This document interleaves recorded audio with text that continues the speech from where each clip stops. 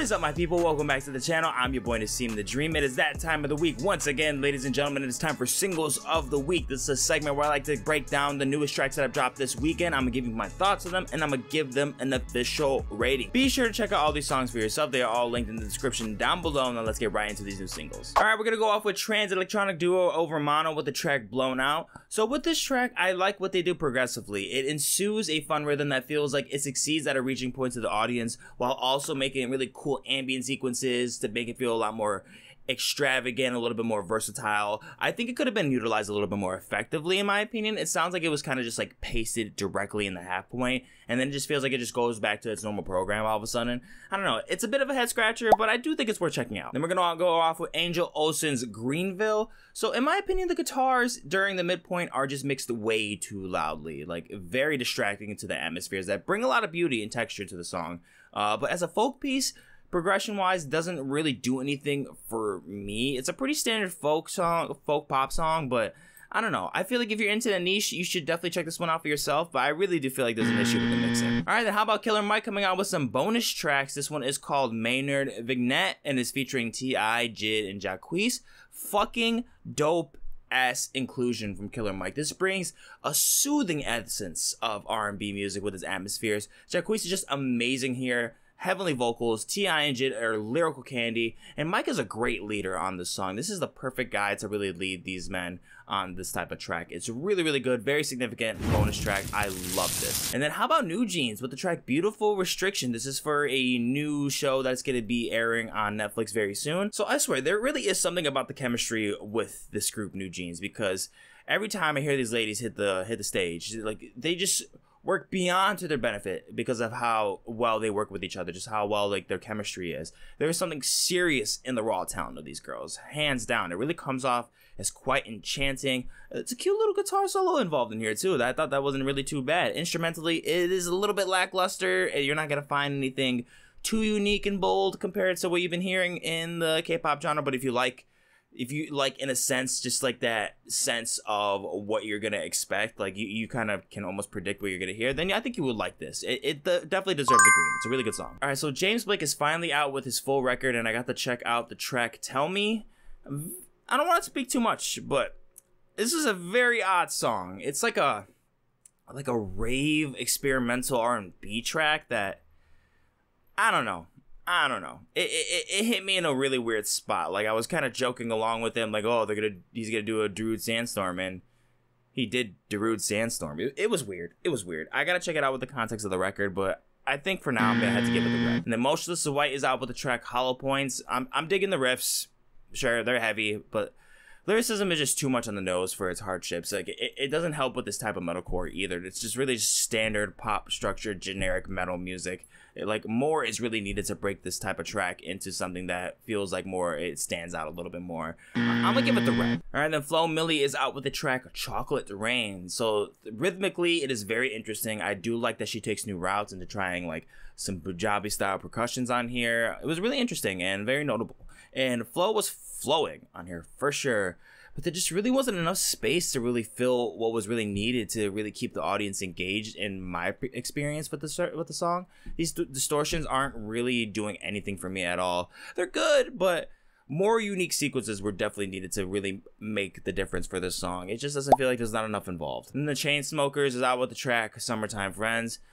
I honestly don't even know why I still talk about the Chainsmokers. I guess I'm just kind of like just wishful thinking, hoping that the group has some new spark and something that would make me feel like they can be really, really dope and fresh again. But I think they're just always going to stay as pop industry plants from now on. So, but yeah, in terms of this song, yeah, it sucks. It sounds like a total ripoff of a bland Post Malone track. Not a good one, a bland one. So this is bad. And then Code Orange has got an EP out, and this one I'm going to check out and tell you about. It's called Mirror. I'm not gonna lie to you, I was severely confused when I was playing this song. I thought that it was one of those moments when you're on, I don't know if this happens anywhere else, on Apple Music or just anything else, but on Spotify, sometimes certain artists have like similar names or like the exact same name and get mixed up with a song that's not even theirs. So that sometimes happen, and I thought that happened with this one, but it is them, and it's just weird because with this track, it's totally different from what they normally do. It's like a like a 90s style rock song, like soft rock song, and it's just like, it almost kind of reminds me of Radiohead early on in the beginning.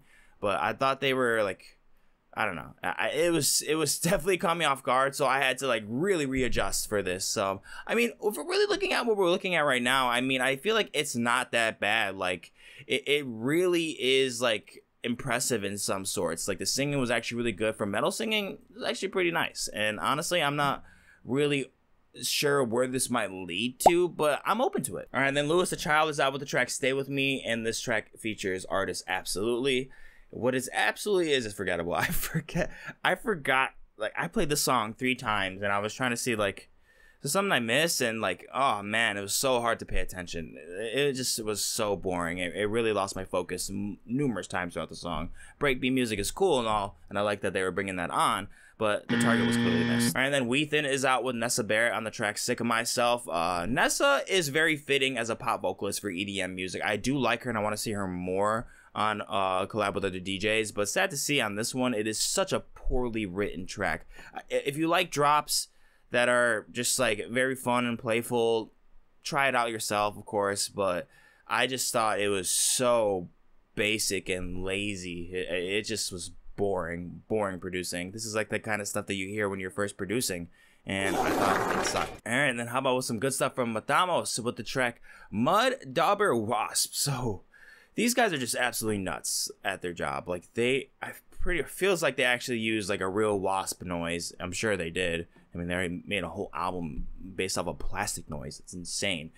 This is absurdly brilliant, though. It's an awesome creative threshold that these guys just constantly push. And how can you even think of like a dance noise fuse like this? Like, it works. It's wavy. It thumps. You feel the dance aesthetic part of it. Like, I feel like I was cruising through this thing. And these are just sounds that just like I never heard before in this type of sequence. It's so weird. It's like I'm like battling a bee trying to sting me in outer space while I'm crossing a black hole. It's so weird, but it's awesome. Very unique, insane design, oddly enjoyable experimental music right here. And then how about COBRAH with the track Feminine Energy? Yet another good piece from this hyperpop contemporary, exploring more sides in etheropop that seems very pure. In my perspective, the bass in this track is super thick, in your face, and full, giving that futuristic nightclub feel. It's almost like it's in a cyberpunk world. It's euphoric, it's contagious, it's just overall a good track. Then Boyish is out with the track Split Up. This is an indie rock band that I've been really enjoying as of late. Some wonderful undertones lifting up this dynamic of this song. It is such a light song, yet appears with some somber tones that I feel like work so well with it as far as a pop structured indie song goes. Yeah, this is quite delightful. It's just very light, it's joyous, yet has great filtering to it. A little bit more definition could have really went a long way for the song, but I still think it's good. And how about Lolo Zouaï with the track VVVIP? VVVIP. This is an excellent pop trap song. Crazy sharpness to it. Like, oof, it's super thick, like super fat. And yeah, very glamorous style to the vocals too that I really like. It's short though. I just wish that it had more like elongated things so it can have like a more epic ending, because I think this song was really fun in the long run. It really is a bop. And then punk band Soul Glow is out with a track called If I Speak Shut the Fuck Up. This song is just disgusting. This song goes stupid hard. Like, the moments that are thrilling really do creep up on you out of nowhere. Really quick rapid fire of adrenaline that just comes and goes before we even know it, the track's over. And it's really dope. It's like almost like a punk version of Knock Loose's Counting Worms, but better in a way. It's a very odd analogy, but I think it's a really fire song. And the track that I chose to react to this week comes from Cardi B's Bongos featuring Megan Thee Stallion. Be sure to go check out the reaction right after this video. It'll be linked at the very end. And for the rating, the official rating on here, I'm gonna go with the green. I think it had a lot of fun moments in it, over and over playing for it. I really do like it, but when I think of like a fire rating, I think more of the WAP style. That one just kind of resonates with me way more. The song is really good though. I highly recommend you check it out. And to end off this week's Singles of the Week, the best track that released this weekend comes from Geese's newest bonus track that is going to be debuting in their deluxe record 4D. And this track is called Jessie. This song is so amazing, so delicious, just so powerful. The vocals are just so ranged and they feel so potent and genuine with emotion. It's just pouring out, and then the follow-ups with the guitars and the rest of the instrumental just gleam and resonate so much with that similar emotion, and it just becomes such a powerful track at the very end of it. It is so nice to hear. This is my kind of rock music. You guys need to check out Geese if you haven't. And that is why Geese's Jessie is the best track of the week. And that is it for this week's Singles of the Week, guys. Thank you so much for watching the video. If you enjoy, gonna like, share, and comment down below, and make sure you let me know what you think about all these tracks. They are all linked in the description down below. Thank you guys so much for watching, and I'm gonna catch you in the next one. Doses.